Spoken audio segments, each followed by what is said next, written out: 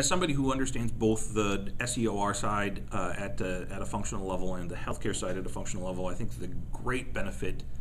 to this conference for an engineer, an operations researcher, a graduate student is other conferences of healthcare OR are all theory. It's good work, it's interesting work, but you're interacting with people who are like you.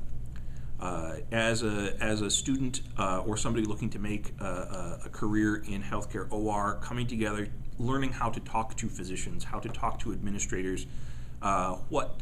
the values are on the healthcare industry side that can be put into a model, what the data requirements and restrictions are, and how complex some of these human systems can be,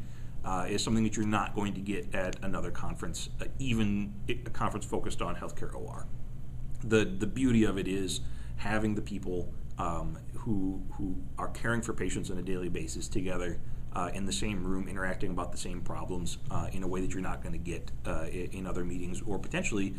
in your home. One of the highlights of this year's conference that I'm particularly looking forward to is the talk by Professor David Lane, who is from my alma mater in graduate school, the London School of Economics. And Dr. Lane is an expert in system dynamics and system dynamics modeling, in particular in healthcare.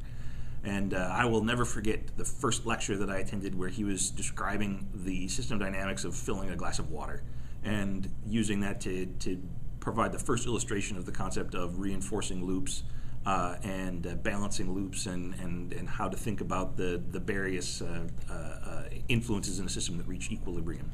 So not only that, it's just kind of a treat to see somebody from grad school, kind of the good old days, where all I had to do is kind of think deep thoughts and not have to worry about actually accomplishing anything. And now kind of being able to take what he's learned and will teach us and put it into some practice.